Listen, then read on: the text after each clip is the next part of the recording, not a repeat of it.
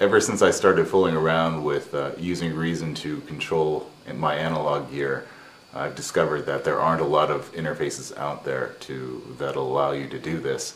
So hats off to the guys at Mark of the Unicorn and the Volta development team, because this is really cool for guys who love both software and hardware. I made an interface box here which takes 1/4-inch audio signals, which are coming off my MOTU 896 HD, and converts them to Roland DIN-Sync, which I'm then going to connect to my little friend here, the TB-303.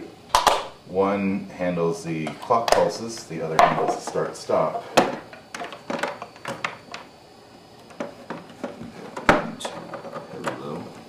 So my Reason song file has two parts. There is the combinator, which generates the DIN-Sync being sent to the 303, and then I have the drum loops here.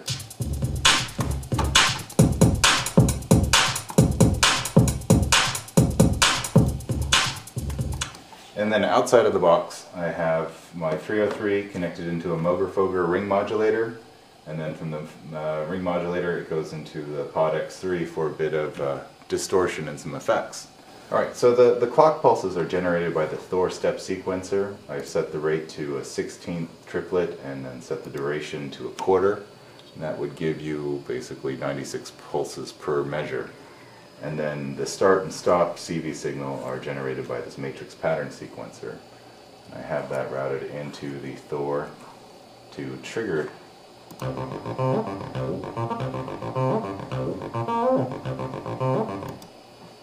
And those are routing out into my hardware interface.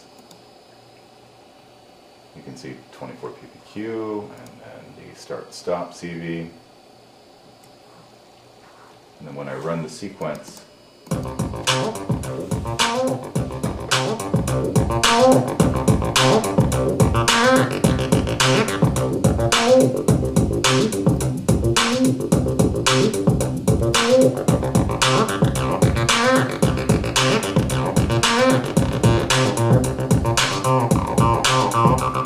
we can change the tempo. So here's a quick look at how I've got this set up. I've got the matrix curve CVs connected into the Thor modulation input 2. And on the modulation matrix I have CV2 being redirected to audio out 4. That's sending the start-stop signal to the 303.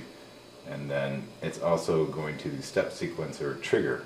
So that engages and disengages the step sequencer, which is sending the clock pulses. So when I run this, start at the beginning. Now one of the interesting side effects of this is that you can force a stop-start at any point within a measure.